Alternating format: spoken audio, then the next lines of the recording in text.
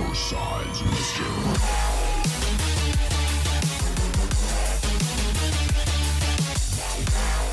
Hello everyone, it is Pegboard and welcome back to another episode of Boom Beach. Today you guys are back again for another episode of the Boom Beach base reviews. This is an episode in which you guys have a chance of getting your base featured. If you want to be having a chance of getting your base featured in the next episode, in which we're always going to be featuring 3 bases, head over to the comment section of this video. There's a template set up down there. All you need to do is copy paste the template that I got set up and fill the information that I'm asking for, and then you automatically are entered for the next episode of getting a chance of getting your base featured. Today, as always, we got 3 bases that we're going to be taking a look at, and the first base is pretty interesting. It's a headquarters level 20. We're looking at the comment of No Hernandez. I'm not sure if I pronounced it correctly. Let me try to repronounce that. No Hernandez. I think that is the way you pronounce it. He's in Panama Elite, and he's actually the co-leader level 50 with 624 victory points. That's actually quite significant. 600 and above is what I consider. Actually, in the game itself, the system tells you that you're gonna be getting attacked from 600 and above. So it's pretty interesting to see what kind of a defensive base we're gonna be encountering today. So Noah Hernandez over here has a shield generator. He's at headquarters level 20. So he has everything already on this map, with the exception of the shock mines, because that's going to be coming in headquarters 21. But let's take a look at his base. You have a shock launch over here, a shock launch over there, and over here a shield generator level 3. We're going to be talking a little bit more about that later. First off, let's talk about the essentials. You have our sculptor, level 8. I think it is currently in constructing. It is crafting. It seems like a masterpiece. I really like the detail in Boom Beach, as always. Your regular buildings, you have your radar, which is pretty low level, I gotta say. That is okay. You still have a lot to discover in this game, so that's a great thing for sure. Your vault is maxed out. That is a good thing. Thumbs up to that. That means you already are protecting as many resources as you can. Over here we have a weapon lab, already level 5 as well. And your armory that is also maxed out. Props to that. I really like what I'm seeing there. Offensively, Gumbo 20, Landicraft 17, this one is 16, 17, 19. I would say before you upgrade it to 20, get the one that is level 16 up to level 17. It's going to give you an additional warrior you can use, and that is going to be very helpful if you're using warriors, obviously. So definitely focus on that. And then of course upgrade the radar once you have the ability of moving on, because you know you want to be making sure you got everything on the map. That gives you the most amount of spawn, more bases to attack, more victory points, more resources. You'll be able to progress faster into the game. Now let's talk defense here. Do you see any defensive statues? I don't think you do. You actually do, but I'm not sure where it is. I cannot. Oh, over here, a masterpiece, a 24% masterpiece. It's not too bad. I would honestly get a building health, because building health is immediately going to be affecting the shield generator and the headquarters on itself. I really like how you place this, by the way. I really do like how you place this one.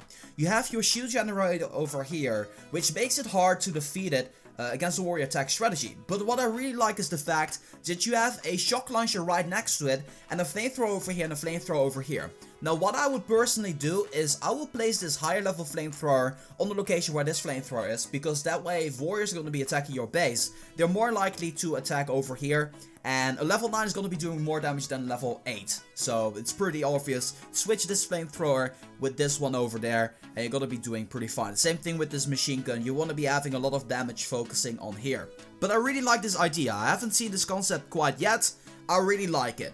And overall, the back defense seems very nicely organized. You have a couple of mines here and there. Nothing too much over here. You have one mine over there.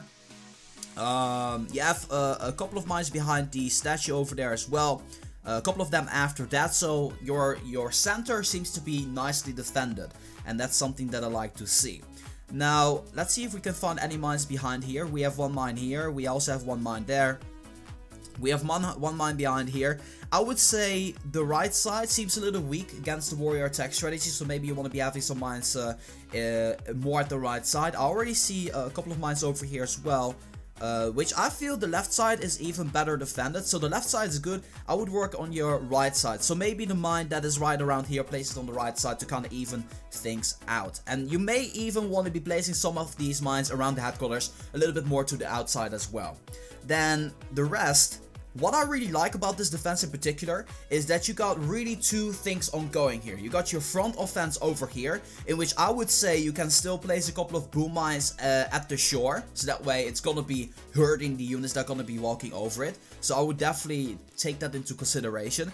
But sniper tower cannon, this cannon can be a little bit more into the front. Everything is nicely covered by this rocket launcher over here, and you even have a shock blaster right behind it. That is something really great.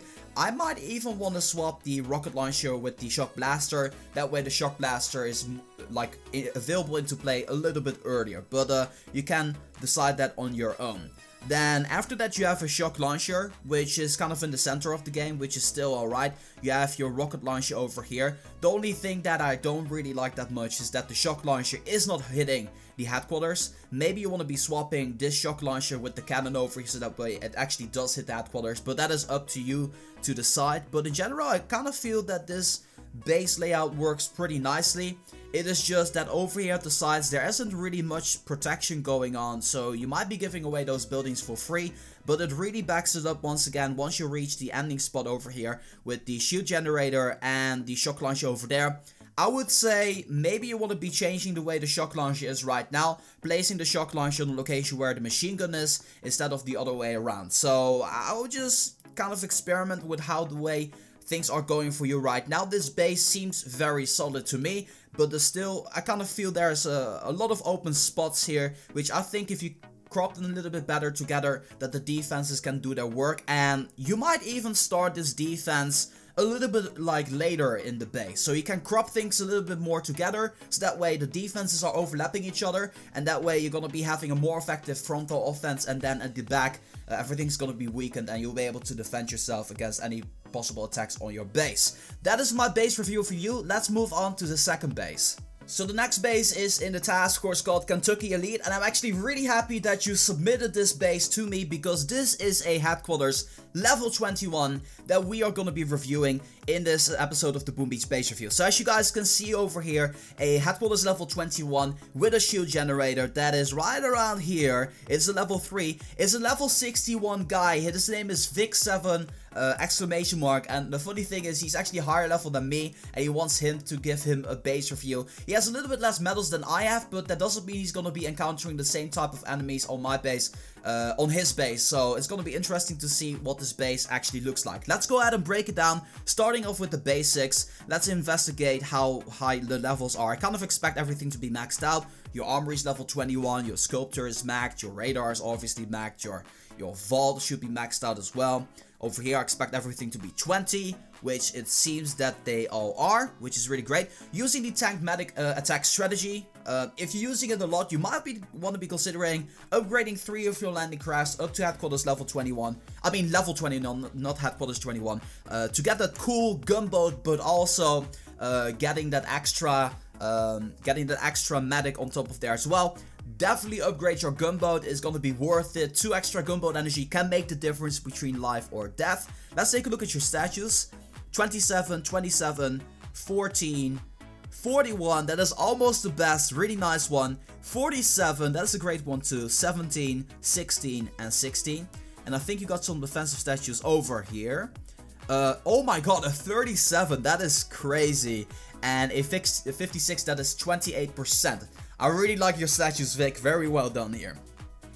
You have your shield generator over here, level 3, and a shock blaster over there. Now let's go ahead and take a look at this base. How would I personally attack this base? First choice would be warrior attack strategy.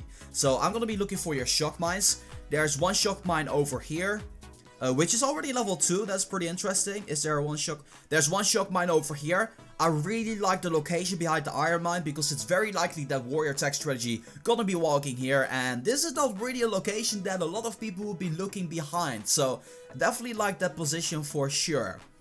Where else? One over here next to the sniper tower. I'm not so sure how I think about this sniper tower placement.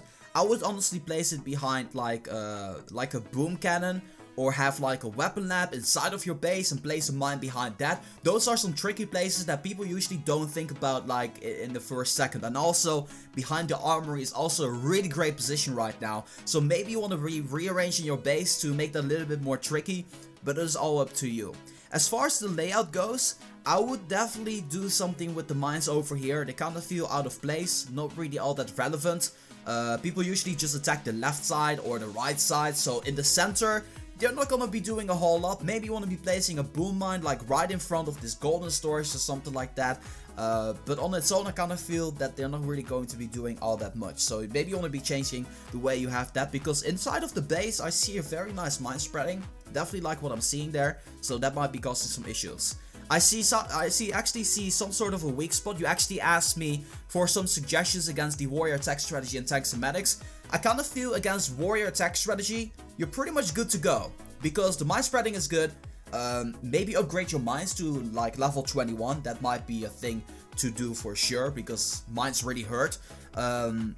This mine over here, I don't know for sure how I feel about this. I would honestly place it like behind this boom cannon. That's already a great location as well, and it's a little bit more relevant if it's a little bit more in the back of the base. At the headquarters itself, it's only going to be facing the warrior attack strategy, and you really want to make sure that your mines are multifunctional, so you want to be having those inside of your base rather than at the headquarters itself. The position of the shield generator, it feels like it's nicely protected. You have a rocket launcher or two that's covering it very nicely. You have this cannon that's doing some work. You have the sniper tower over here. You have the cannon covering the edge, so that is all great. And of course the shock blaster, so you definitely decided for a great location over here with the shield generator, and also defending a couple of these buildings over here is also a very nice choice. I kind of expect a lot of people to go from the left side because of that, and when I take a look at the left side, I see a shock launcher there. I honestly would say place this shock launcher like on the location where this boom cannon is, maybe. Like SWAT, do something with your shock launchers. I don't kind of feel that they work well together. Maybe a shock launcher here at this cannon, and then over here at the boom cannon. But the issue that you're gonna be having is if I drop one shock here, it's gonna be getting all of these buildings. Same thing with these three. So I would kind of like spread things out a little bit more. Same thing over here. You're going to be getting the cannon, the shock blaster, and the rocket launcher. In general, just with one shock in your base, it's really easy to get already 3 very key buildings. And that might be a bad thing. So I would do something with that. The rocket launchers seem to be functioning really well, but if you place a shock very nicely right in between, you are able to get both shock launchers, this boom cannon, and this shock launcher as well. So your main focus should be to spread everything out even more, but still make it a little bit more effective towards the left side. I kind of feel that the left side is somewhat of a weak spot here, despite this being very nicely protected. People are just going to be focusing on the shield generator with this new upgrade. So people focusing on the shield generator, make sure you protect that. It's basically your second headquarters that you want to be protecting there. Other than that, warrior attack strategy, wouldn't be too worried about that, but against tanks and medics, definitely increase the protection around here. But in overall, just spread things out a little bit more with the key buildings over here. Maybe pushing all of these buildings a little bit more to the right side over here, creating some sort of a group down there. I'm not sure how you're going to go around doing that, but I'm pretty sure that you're going to be able to figure that one out. I hope this base review helps you out, and let's move on to the final base of today. The next base is in a task force called the Soya Company. Go ahead and join in if you guys want to join in. We're looking for Bluebird Palais. Or Palais, I'm not sure how to pronounce it for sure. He's level 40, he is the leader of this wonderful task force. He has 340 victory points. Let's take a look at his base. I'm curious to know what we're going to be finding here. I'm pretty sure that you guys expected to see another like maxed out base, but no, this time around we're talking about a headquarters level 15. Pretty interesting stuff. My first tip to you is, if you upgrade your headquarters to level 16, you're going to be getting yourself the 7th landing craft. So I would really focus on that for sure. But yeah, you seem to be a relatively, yeah, you're kind of up there. So you're not really too low level for your headquarters, but you're not already too high level either. That being said, let's focus on the essentials as always. Armory, Vault, you want to be upgrading that for sure, especially when you go up to headquarters level 16. You have the sculptor over here and the radar, which is all reasonably leveled up. Let's take a look at your statues. An 11%, 38, 34, 12, 13. You have a lot of gunboat, and 28. Do I miss out on anything? I don't think I am. So these are your statues. You don't have a gunboat masterpiece. definitely get that if you got the chance on getting that for sure. Let's take a look at the offense. 15, 13, upgrade those to 14 if you can, but still the priority would be headquarters level 16, get the landing craft, get it up to par, and then level up the rest at the same time. By the looks of your defenses, they are very nicely leveled up. I really like the way you got them leveled up, and that brings me back to my point. You can actually go to headquarters level 17, get that shock launcher, do a bunch of damage against defense. You have the victory points to advance, so definitely I would focus on that for sure. So in overall the base defense, I see a lot of holes in your defense. I'm gonna tell you why that is and why exactly with what attack strategy. Starting off with the warriors, you know, I always start off with warriors. What I found in particular with this base is that this base is really easy to take down with warriors. You see, this rocket launcher is over here, and if you take a look at this sniper tower or this stone storage, it is not gonna be reaching those. So by the time the rocket launcher starts firing away, you're already up to these two defenses, in which you only have to drop one smoke to make your way up here, because maybe your cannon's gonna be hitting, and maybe the sniper tower is gonna be hitting, and you're gonna be losing 1 or 2 warriors. But you know what? It doesn't matter, you only need one smoke to make your way up there, saves a lot of gunboat energy, and you're able to take down the base. From here, you need one smoke on the sniper tower, second smoke right in between, third one on the cannon, the fourth one right in between these two, and the fifth one on the headquarters. You only need 5 smokes to make your way up to the headquarters. I feel that's a bad thing. That leaves a lot of gunboat energy to shock. The first shock is gonna be the flamethrowers and the machine gun, and the second shock is gonna be over here or somewhere else, whatever you want, and probably some gunboat energy for like medkits. And overall, this base is really easy to take down with the warrior attack strategy, and it's basically the same thing on the other side. As a matter of fact, you can actually do this in less shocks at the left side here. So make your way up here. Once again, 1 smoke, 2 smoke, 3 smoke, 4 smoke, walk in the diagonal line, 4 smokes to make your way up to the headquarters. That is a disaster for a base like this, so I would definitely change that around. Heavy Zuka, I would say people would just avoid this boom cannon over here, and they would just walk all the way to the back, then drop a shock on this cannon over there, take out the cannon, get a bunch of free gunboat energy from these buildings, then making their way up here.